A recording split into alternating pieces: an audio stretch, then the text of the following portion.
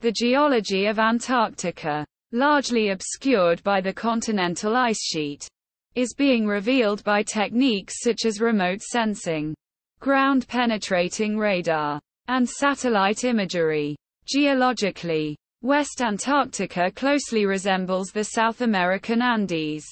The Antarctic Peninsula was formed by geologic uplift and the transformation of seabed sediments into metamorphic rocks.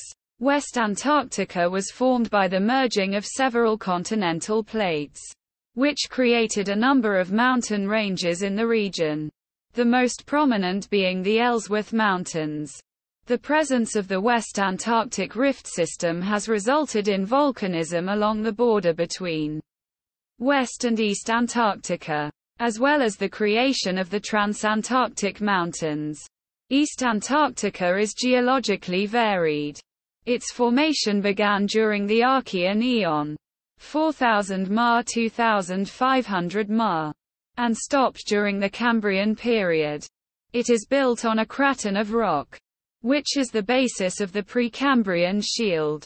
On top of the base are coal and sandstones, limestones, and shales that were laid down during the Devonian and Jurassic periods to form the Transantarctic Mountains. In coastal areas such as the Shackleton Range and Victoria Land, some faulting has occurred. Coal was first recorded in Antarctica near the Beardmore Glacier by Frank Wild on the Nimrod expedition in 1907.